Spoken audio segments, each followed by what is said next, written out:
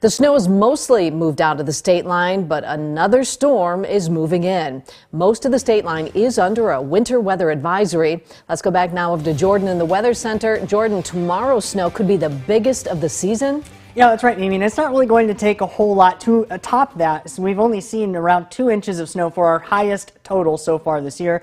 Not going to take a whole lot to at least top that number, but I do think the steadier snow showers that we're going to be anticipating during the day tomorrow could very easily beat that mark. We do still see winter weather advisories across the area. That's for many of our counties north of Interstate 88, where the heaviest snow total, or at least the higher confidence of the higher snow totals, are in place. Right now, it does look like we are going to get quite a few inches of snow from this, and definitely chance be able to beat that 2-inch mark. The fresh snow that we had yesterday also helping to bring some of that cooler air into the area. But first, the snow that we are going to be anticipating coming in during the later part of the overnight tonight into the early tomorrow morning. I do think most of those snow showers start working their way in by the time we get to around 8 o'clock in the morning, and steady snow showers stick with us throughout much of the afternoon and even into the evening and overnight hours going into early Sunday morning. I don't think we get any breaks from the snow during this time. Looks like it's going to be a very steady snowfall, not really too heavy with the rates of that snow,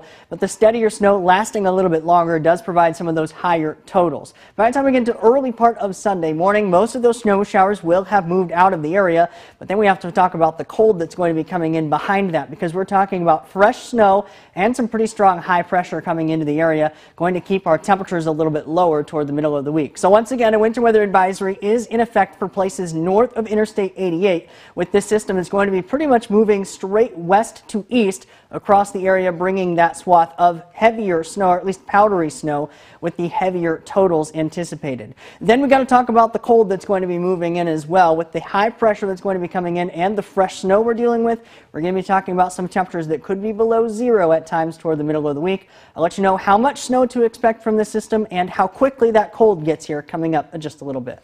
All right, thanks, Jordan. In anticipation of tomorrow's storm, many communities have already declared snow emergencies, including Rockford.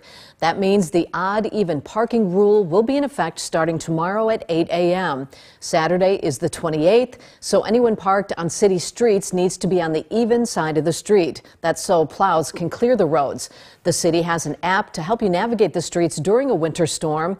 The Snow and Ice app provides information about things like snow emergencies and residential progress map. That map shows whether streets have been plowed. Machesney Park, Cherry Valley, and Beloit all have their winter parking rules going into effect tomorrow at 10 a.m. You can get up-to-date weather information on the First Warn Weather app. You can also see if there are any closures planned for the day. It's free to download for Apple or Android users.